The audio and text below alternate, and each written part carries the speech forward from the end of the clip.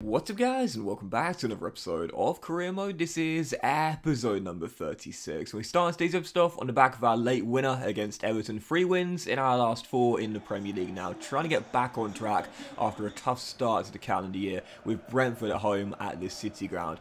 Right now, continue to compete for a top 4 place.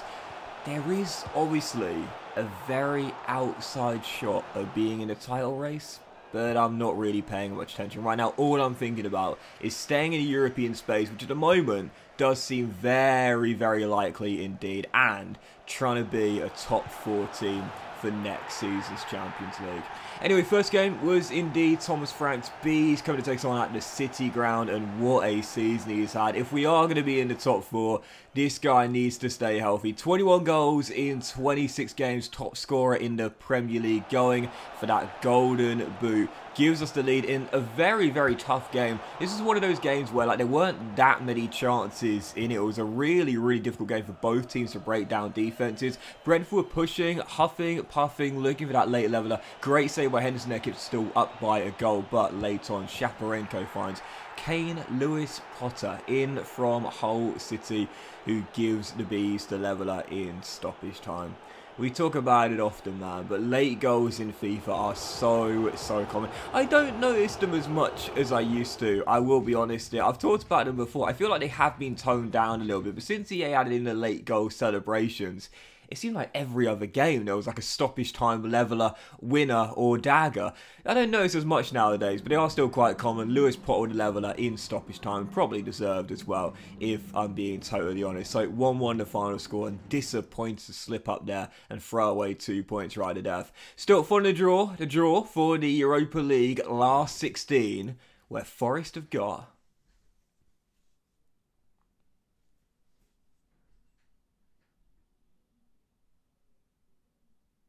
Now, this is an interesting one. So, you see the draw there. There's some crackers as well. Milan versus Villarreal will be an amazing title to watch. But Club Bruges, they were knocked out in 3rd place in their Champions League group. Made it through the preliminary round and now into the last 16 as well. Club Bruges, obviously this season, have done absolutely tremendously in the Champions League. I don't think many people gave them much of a chance, but they qualify for the knockout stage with games to spare in the Champions League. Obviously, Simon Mignolet, who spent so many years at Liverpool, now between the sticks of the Belgian Pro League side. They are a really good team, and they are definitely a team that could give us a lot of problems as well. Now, obviously, we might have avoided like a European giant, like an AC Milan or an Inter Milan, for example, but that is one of the tougher teams we could have faced there in that Europa League last 16 side. And I will be totally honest here, I'm pretty nervous heading to that game there because we've already gone out early in the FA Cup to Norwich City in the 3rd round, so we failed our objective. The board have asked to reach the quarterfinals of the Europa League. I've got to say, I'm pretty nervous heading into that game there against a side who right now are performing above expectations. So, for the second game of today's episode, first one of March, Manchester United at the City ground. Massive, massive game here again right now, desperately trying to get a top 4 place for next season's Champions League. Taking on the Red Devils, going for the title themselves. Well, started the game off at frenetic pace, put the sword to the Red Devils early, said this is what we're made of here, and 33 minutes in, won ourselves a penalty. Toney taken down by De Gea, definite spot kick, and I mean, I scored one at Selhurst Park with the shocker. This one at the City ground, and I'll be totally honest here, I really like this new penalty system. Oh, belter! Absolute belter! Bottom corner from the shocker. And I've now scored 2 into this season for 12 yards. I didn't like the old penalty system. I really didn't. I felt as though like it was just too... The radius, when you held down the circle button or the shoot button, if you will, if you're on Xbox or PC, I felt as though like the radius for where the ball's going to go was just way too high. You know, even with players that have a pretty decent penalty stat. I mean, Toney's penalty stat, to be fair, is 89, so it would be higher regardless. But I think sometimes like the radius for even like average penalty takers, because don't forget average should be around 60 to 70, even for those sort of players, it was like really big. Like you hold down the circle button for like a sort of like an averagely powered shot, and the radius went to like 2/3 of the side of the goal.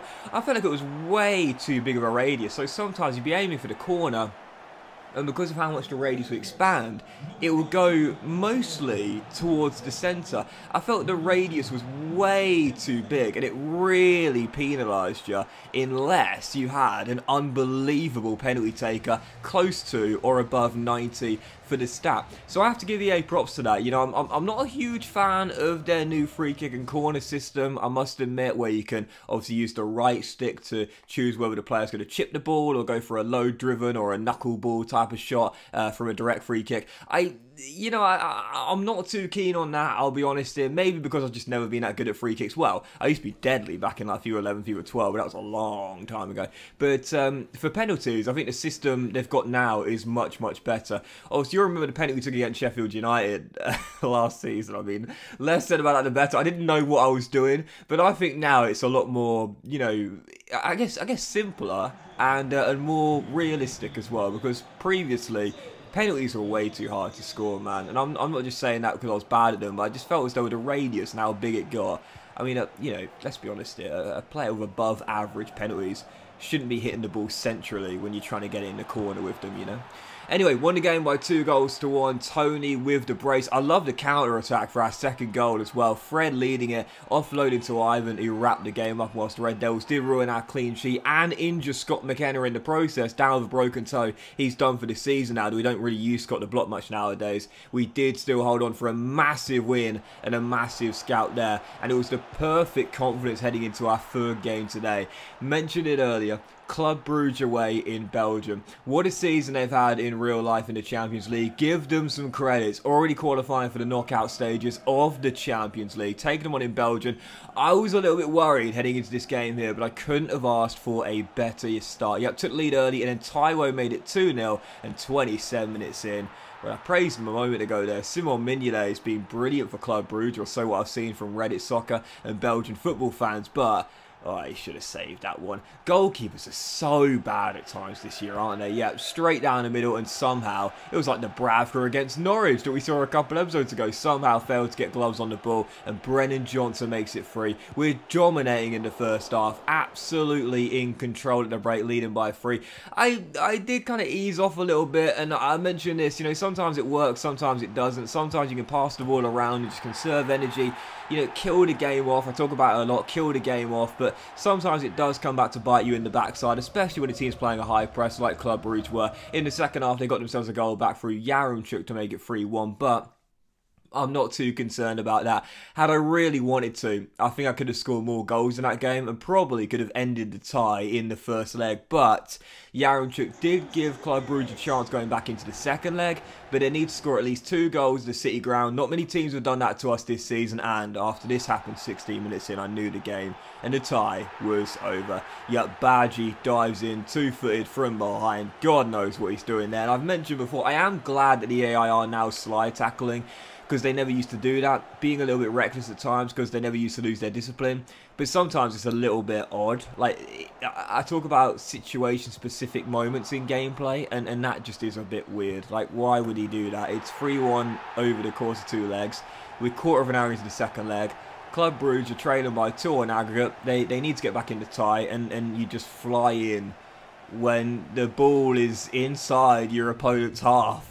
15 minutes into the game. Why would you do that? It made absolutely no sense. But anyway, won the game by a 1-0, and that would do it. We are through to the quarterfinals. I was a little bit nervous heading into the tie, but after that amazing, electrifying start in Belgium, that saw us through. 4-1 over 2 legs, 3 wins in a row in all competitions, and into the Europa League quarterfinals. I would love to get to our first ever final in this save. We have a chance in Europe, and in the last 8, Nottingham Forest will be taking on... Oh, I missed the theme song when I used to do the draws. I wish you could still do that. Porto in the last day. Yeah, the Portuguese side, Atalanta versus Villarreal, Inter versus Valencia, and Arsenal versus Marseille. I'll be totally honest, I did not want Inter or Villarreal.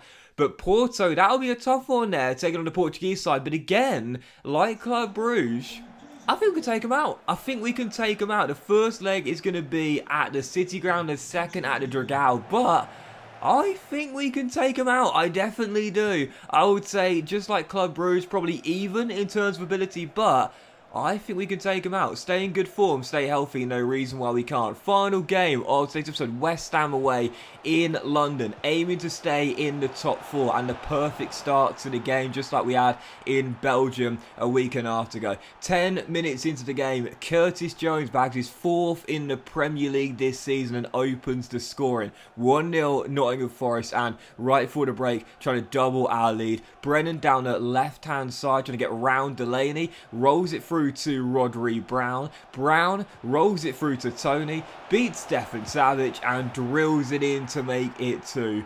43 minutes in, West Ham 0, Forest 2. So soon ago, starting the calendar year off, we had a terrible run of form. 1 win in 5, dumped out of both domestic cups, but now what a turnaround from Nottingham Forest. 4 wins on the trot in all competitions, 7 wins in 9 in all competitions, into the quarterfinals of the Europa League, but crucially right now in the Premier League, we remain in the top 4 in 4th place with 10 games to go. We have a 4-point gap on Liverpool in 5th, and we've also got 2 games in hand and a far superior goal difference. Can't believe I'm saying this, but if we don't make top 4 now, I'll absolutely bottle it. Please no. But that will end today's episode of Career Mode, guys. Massive thank you for watching. Really hope you have enjoyed it. If you have, then please do drop a like. Most of you all have a fantastic day, and I'll see you for the next episode with the Europa League quarterfinal, both legs against Porto, very soon.